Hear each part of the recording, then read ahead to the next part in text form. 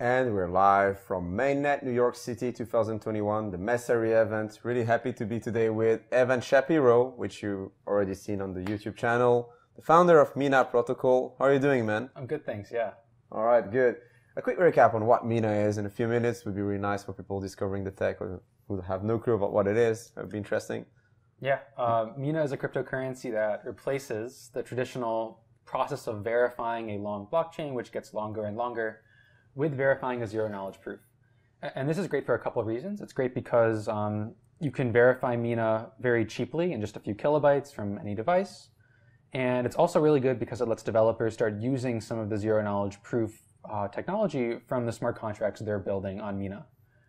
So between both of those, it's hopefully something that's useful for the industry and for people. And very cool. And what I really like about MINA is that it's not another EVM-compatible blockchain that is forking or taking some, toolkit to design a blockchain to put something out. It's really something that's built on the ground up, leveraging the potential of zkSNARKS to make like the succinct blockchain, and it's really built around that. So it's a new code a new layer one from the ground up, basically.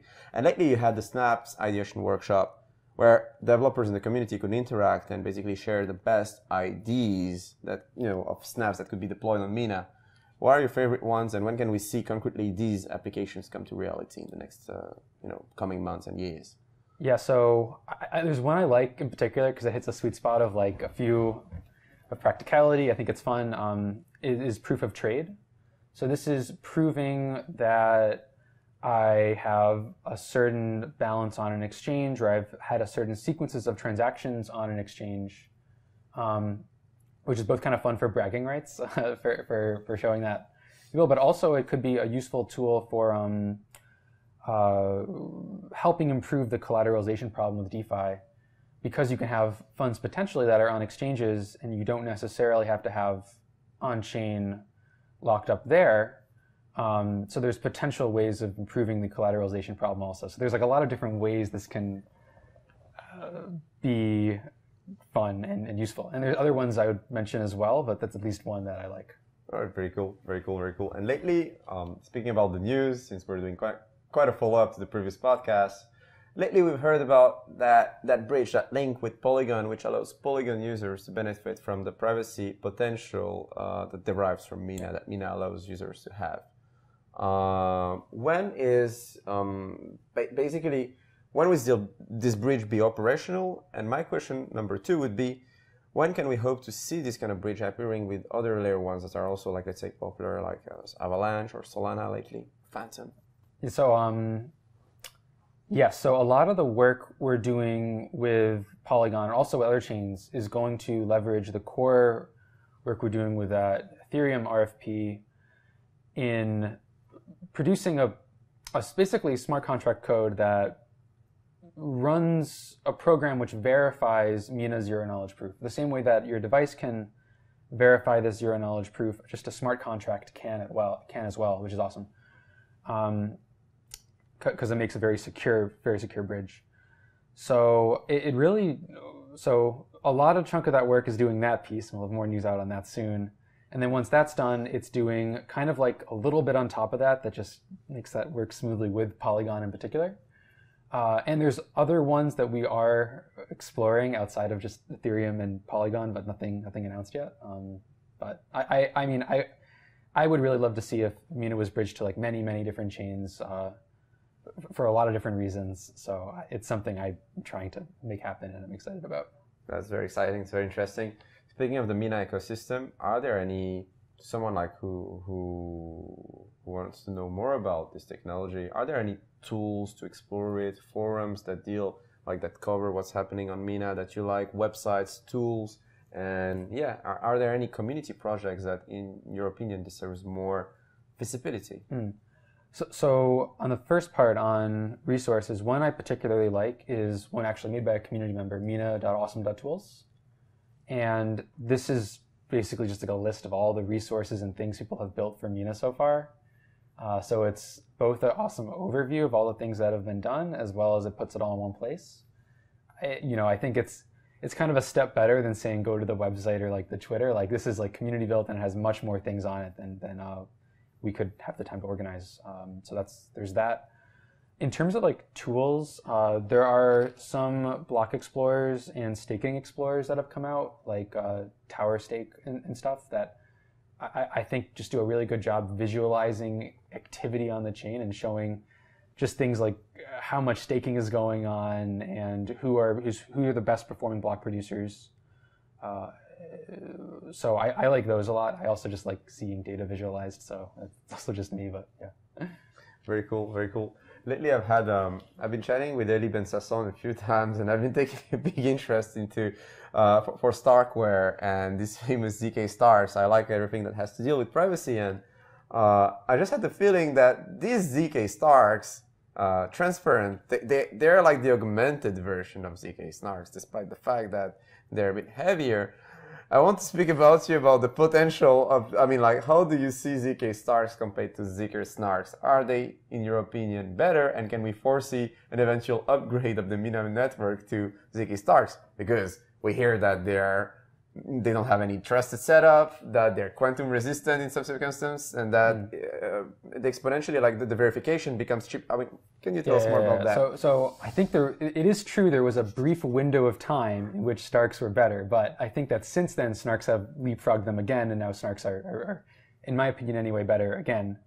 It remains to be seen how that goes. Now, the important elements there is one, trusted setup, like you mentioned. For a while, SNARKS had trusted setup, STARKS didn't have trusted setup, which is a huge selling point. Exactly. Now SNARKS don't need trusted setup again, so we're kind of like back on that front fixed.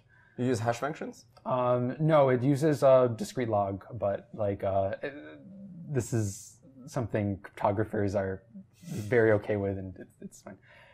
The other component here to think about is the ability to do recursion, which is something that STARKS still struggle with, STARKS that verify other STARKS. And it is something that SNARKS are very efficient at. So now it's a place where SNARKS are more efficient for recursion, but they don't have the quantum resistance. So you got to pick between those. Now, what I think will probably happen is there will be some, just like there's new versions of SNARKS showing up, there'll be new versions of STARKS at some point, and then new versions of SNARKS. And we'll see when we get to the first version that has all these properties, recursion, small size, no trusted setup, and is quantum resistant.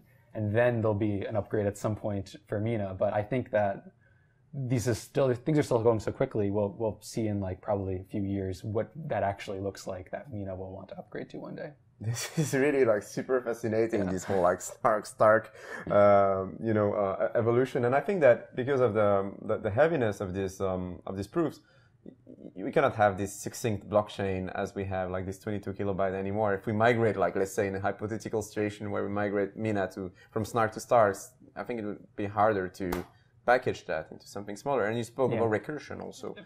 Yeah. MINA is very dependent on the recursion. And exactly. It's also really good for developers because you can make a SNARK proof on your own machine and then ship the SNARK proof out. And then MINA just verifies that proof. So it's really good for privacy because you only ever ship the proof from your system. You never ship the actual underlying data. And the recursion is very efficient. So that's like a very important property that makes MINA what it is.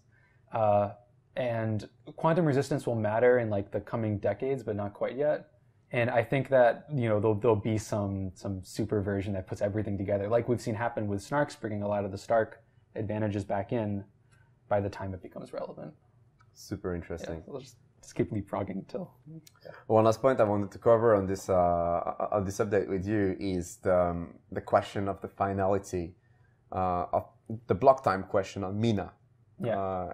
It's for sure shorter than Bitcoin, but it's still quite some time until you add a block to MINA. And I've been having a lot of feedbacks from the community as this is way too slow. In terms of UX, it implies quite some trickiness, some slowdown. Can we foresee like an update on MINA that would make this time much slower and enable like basically offer a better experience for users? Yeah, so it's on the roadmap. The important things to us right now are like getting use cases happening, and there's a lot of use cases where you don't need instant finality, you don't need super fast block time.